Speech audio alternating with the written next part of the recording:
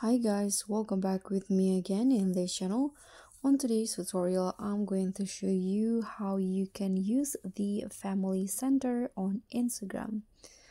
So, Family Center is a tool designed to help parents and guardians monitor their teens' activity on Instagrams.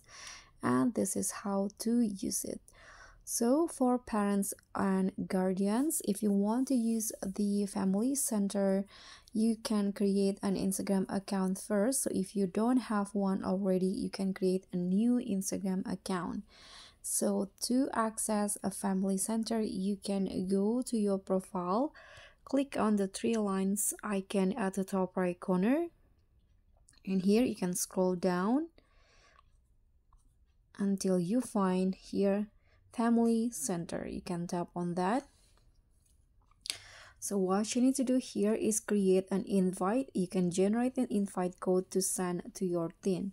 You can see this is the instruction: invite your teen to supervision so you can give them extra support on Instagram.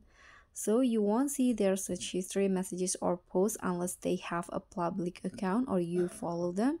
And parents or teens can remove supervisions anytime, and it's automatically removed when the teen turns 18.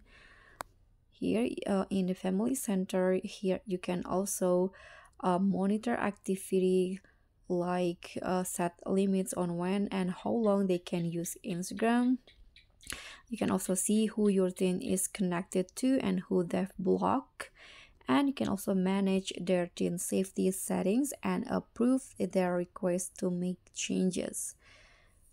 Here, if you want to start, you can just click on get started at the bottom, and then here you can just invite your teen. So if you and your teen aren't following each other on Instagram, you can share a link instead.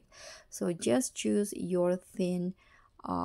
After that, you can tap on invite and ask them to accept the invitation. So for your teens, you can tell them to receive an invite, and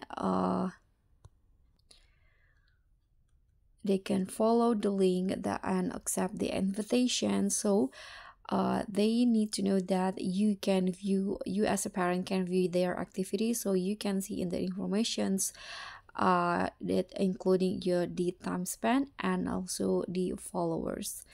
So remember that while Family Center provides a valuable insight, it's essential to maintain open communication with your teen about their online activity, so you can discuss your concern, you can set boundaries together, and encourage responsible social media use.